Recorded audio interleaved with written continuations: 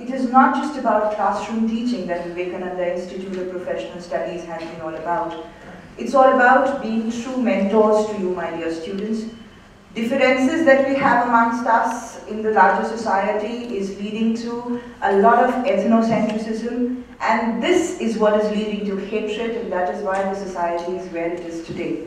And it is on each one of us, and more so on you, my dear friends, that we need to own up, to have a fresh look in the society, fresh participation. With these words, I would now like to invite our chairman to speak a few words, which would then be followed by a little bit of prasad on this day of celebration, which definitely can never be without each one of you. Chairman, sir, please.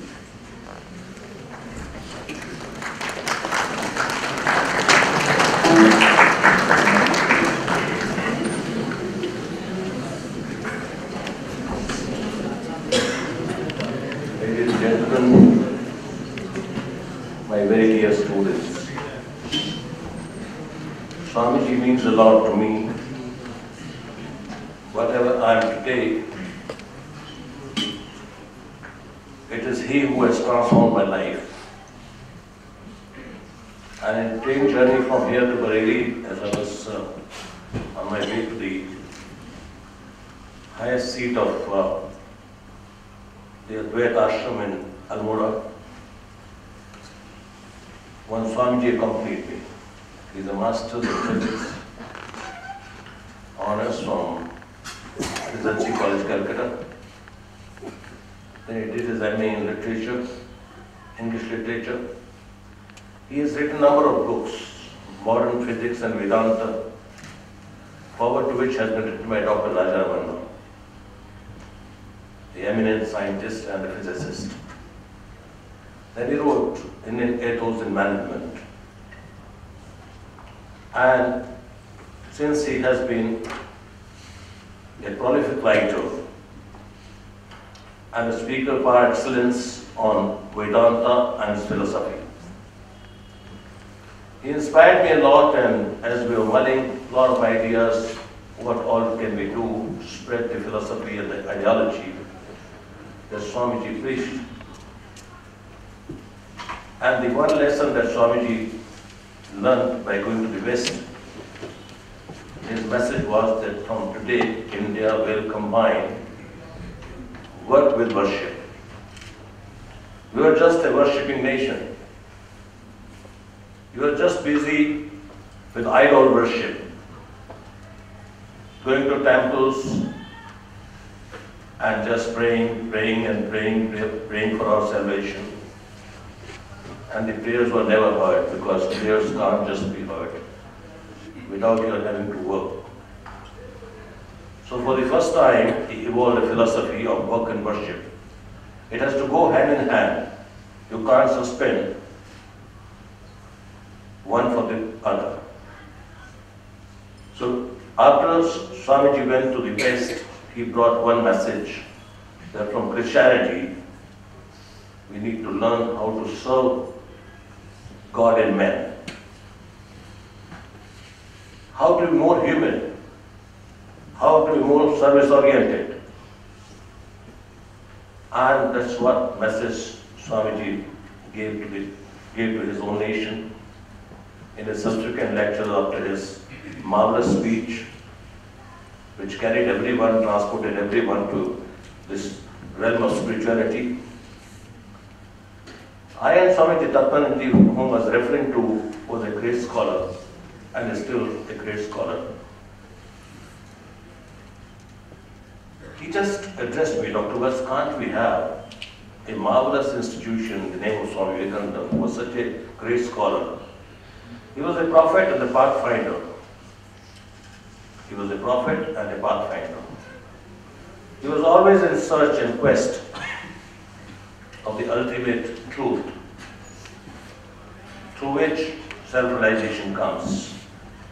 You discover yourself, rediscover yourself, search and research. And this thought was mulled by me and Swamiji on our pilgrimage to Mayavati in a Drscvats ashram, raised by one of Swamiji's disciples, Captain Savior and Mother Savior, both raised a shrine which preaches formless God. Advaitism means no dualism. The God and I are not two different beings. That oneness of God, the unity of thought. And Swamiji said, no idol worship will be there. Only books, only those scriptures which carry a profound wisdom shall be preserved there. And as I observed during my stay at Mayavati in Himalayas, we had the morning breakfast, very lovingly served to us by the monks. Afternoon lunch, very delicious lunch, all prepared by monks. Evening dinner, and after the evening dinner, half an hour will be devoted to self-learning. One of the junior most monks will put up one question, or another devotee staying out there in the outhouses will ask one question a day from the senior most monk, who will give a solution to any riddle that one posed. If I posed him a problem, he could give me an exact solution as to how to resolve this intricate problem. Simple solutions for difficult problems, for the most intricate problems. Today, Swamiji's birthday is celebrated as a National Youth Day. And it's Indira Gandhi who declared Swamiji's birthday on 12th January as a National Youth Day is being celebrated all across the country. But in the Ramakrishna order, the best way to serve is to do some Narayan Seva. We feed, as I'm a devotee of the Ramakrishna order, we feed the poorest of the poor, the deprived ones, the have-not ones. We go in search of people, those who need to be fed. Feed them with your own hands. Give them clothes, give them shelter. And that sense of service that's called Narayan Seva. The God is an embodiment, each human being is an embodiment of God. All living beings are an embodiment of God. His birthday is celebrated as Narayan Seva in all monasteries across the globe. Swamiji set up so many Advaita ashrams, so many Ramakrishna missions there with very learned people, because let me tell you, at the very entry level in Ramakrishna order, you need to be minimum graduate. They don't entertain and people who are jobless, people who are dejected in life, they are hopeless, and they brood a lot of negativity in them. Swamiji picked up the best and the brightest of brains, a minimum graduate. If you want to be a monk in Ramakrishna order, your minimum qualification has to be graduate. If you want to be head of the center of the Ramakrishna order, you have essentially to be a postgraduate. Because they should be able to reason it out as to why are they joining this monastic order and what objective shall they serve. How will they serve humanity? How can they bring oneness of God in all living beings? So what I am suggesting is, it being the National Youth Day, it's not just the government, but it's the voluntary organizations, and as was referred to, the founder of Rashtriya Sevak Sangh, RSS, Guru Golwalkar also started his career, and another one, Rana Day. If you have heard of the Vivekananda block, so much of money was mobilized by just one man, Rana Day. He moved from one state to another, and charities came in lakhs and lakhs. And today, Swamiji's rock in Kanyakumari, Cape Comorin, stands as an embodiment of peace. Across the shores, message of peace is being spread. Thousands and thousands of people are being inspired and that gives you strength. As Swamiji said, I want you to have muscles of iron, nerves of steel, inside which dwells a mind of the same material as that of which a thunderbolt is made. You will be nearer to heaven through the kick of a football than through the preaching of Bhagavad Gita. That's what Swamiji's address to the youth. He never wanted any Indian to be idle. We should be incessantly working, constantly working for the good of all, for the oneness of all. He shunned hatred. He shunned violence. He preached only love and beget love, beget respect for each other. Let's not live for ourselves. As he said, Atmano mokshartam jagat hitaya che. You don't live for yourself, you also live for the salvation of others. Raise their level. That is what Swamiji preached. Today we are celebrating his birthday. I was just contemplating as to what two most important events occurred in the last year. In the year 2014, my two biggest finds are that we have a very strong alumni association. Let me congratulate all those who were involved in the alumni meet. It was a resounding success. I am proud of it because we have a very rich alumni base. And that's what shows that how much hard work would have gone into. And it's all through the contribution of all our faculty members and each one of you working here. We could create a very strong alumni base. My second most valuable find was Professor I.M. Pandey, who is a great scholar and a man of great wisdom. His having agreed to be the Director General of VIPS is a matter of great pride for all of us. And on Swamiji's birthday, I can tell you, you will have it this century, next century will be belonging to Vivekananda Institute of Buddhist Studies.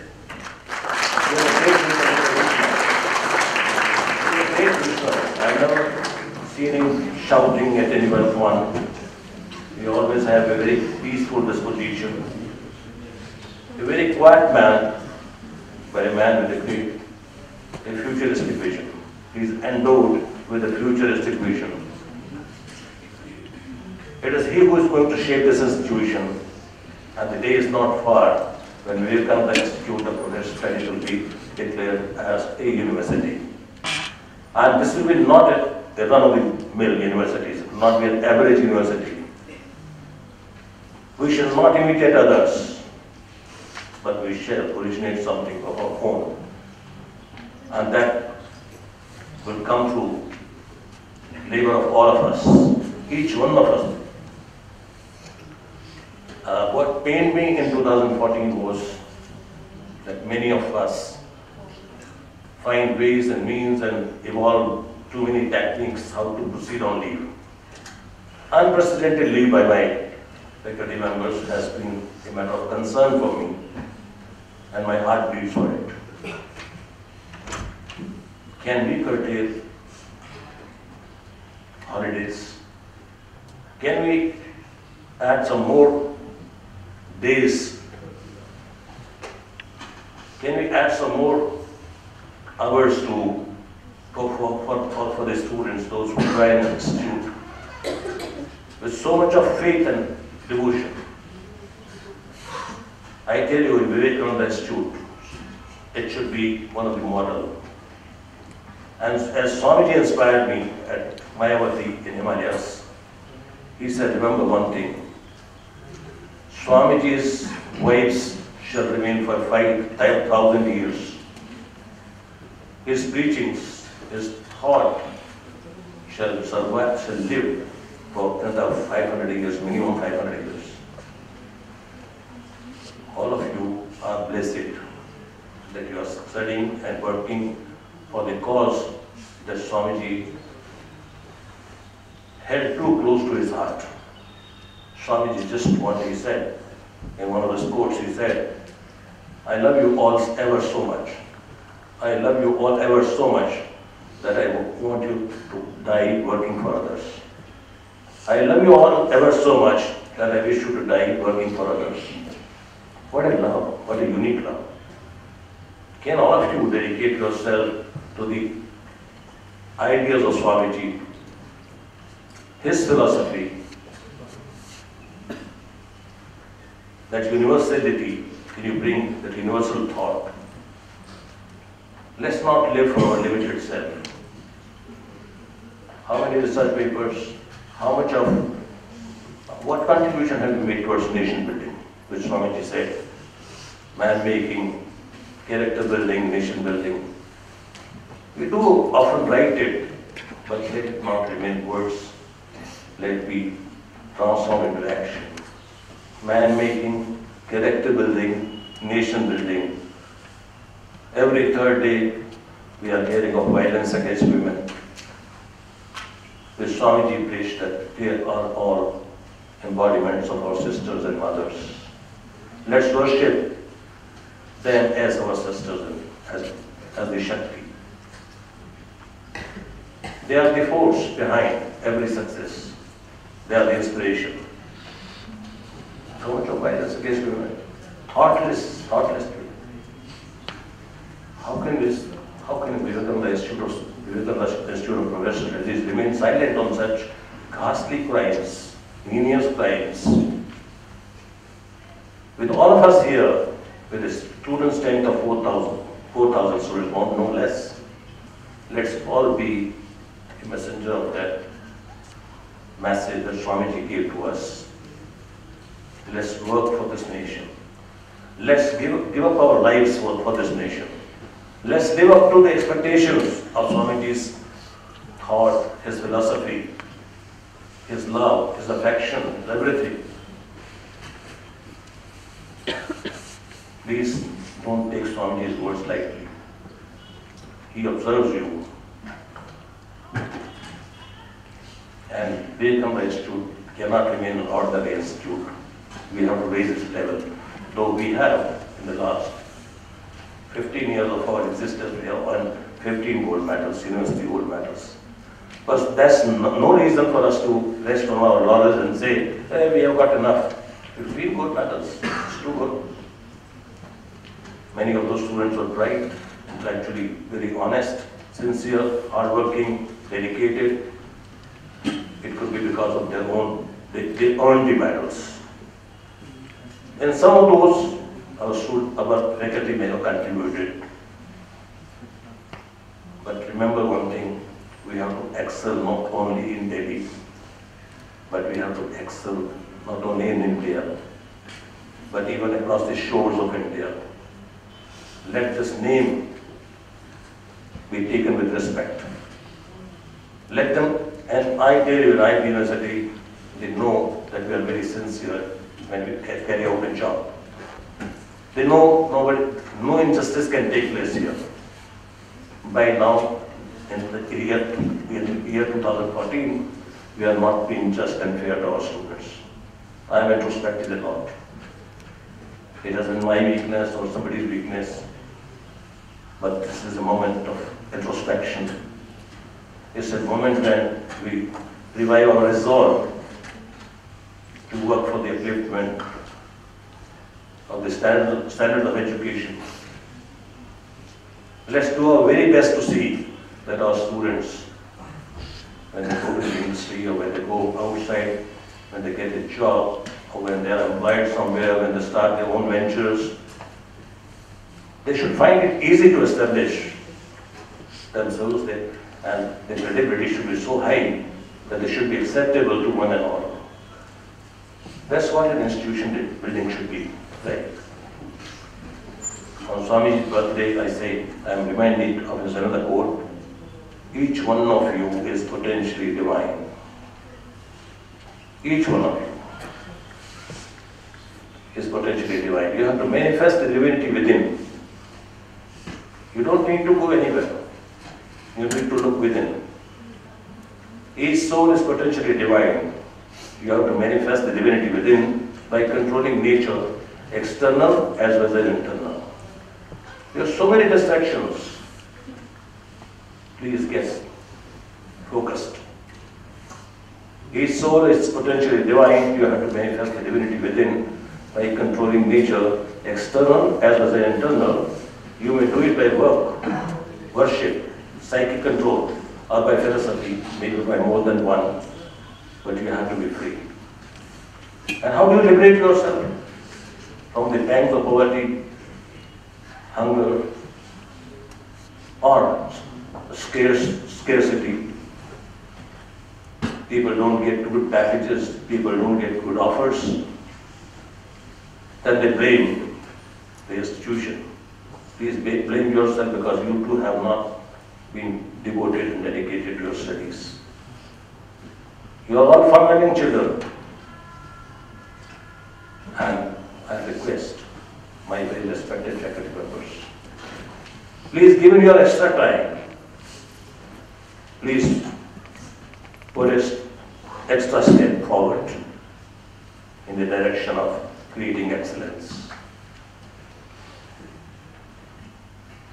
I'm really moved today, and yesterday I thought, what do I do? Tomorrow is Swamiji's birthday. What Narayan Seva can I do?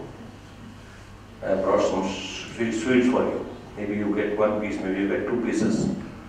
But that part of the sweet will carry a profound message, Swamiji. I just can't say that whatever I do, I am always reminded by his ideals. I am always inspired by his thought. I am always, every step that I move my step with Vivekananda. He is always with me. He has blessed me. It was not possible for me to raise this. When I first started in year 2000, I sold my own ancestral home to start Vivekananda Institute of Professional Studies. At the inspiration of Swamiji Tatmananji, he said, can't we raise one good educational institution in the name of Swami Vivekananda, whom more than half the world worships? And I disposed of my ancestral home. I said, it's better to live without a home rather than creating mansions. Let me create one institution which should bring name to, which should give you respectability. And the Swamiji, the Institute of Vivekananda Institute of Professional Studies of Bhuvan, when Swamiji gave me this idea, can't we together start this? I said, Swamiji, I need only your blessings. The rest of the resources will be mobilized. And since the year 2000, we have never looked back. We have now 10 new courses. We have got BCom honors, we have got BB banking insurance, we have got PGDBM, which is now so famous with Director General having joined here. I am finding a complete change. We have to work incessantly to see that Vivekananda Institute of Professional Studies lives up to its ideals and lives up to its name. Please devote more time to your students. Take away a little bit of your own personal time and spend with these students to make them worthwhile. Let them not become a liability to the nation. You owe something to the nation. And Swamiji was a great patriot. He was a great nationalist. So let's live for a great cause on Swamiji's birthday. And I was not supposed to, because I become very emotional when I talk of Swamiji. Because he walks and talks with me. He's just not a picture on my right and left. He's more than that. You have to live his precepts. You just don't have to preach his precepts, but you have to live these precepts, his precepts. That eternal lamp which burns in the management room will remain always lit. It will spread more of knowledge, dispel more of ignorance, and each one of us has to take a resolve that we take upon ourselves the responsibility, the mission, a resolution we take today that we will work for the upliftment of India, this great nation. Let's all contribute our little mite to it in giving this institute a great name. And thank you very much indeed for, because many times I feel like breaking down because Swamiji stood here. Have you ever been to Ramakrishna Mission in Pachkero? How many of you have been to the Ramakrishna order? Particularly the Aarti time, when evening prayers are offered. It's a moving spectacle. Thakur almost talks to you. And once you get addicted to Swamiji's thought, read his complete works on Swamiji. It is in 8 volumes. If you want, any one of you is keen to read it, I can donate it to you. But read his complete works in 8 volumes, and thereafter you will have perhaps no doubt. All your doubts will be removed, and you will really become a completely transformed human being. So I pay my regards, pay my homage to Swamiji, and we expect that he lends strength to our arms, and we assured him that he will not be let down on any count. Thank you very much.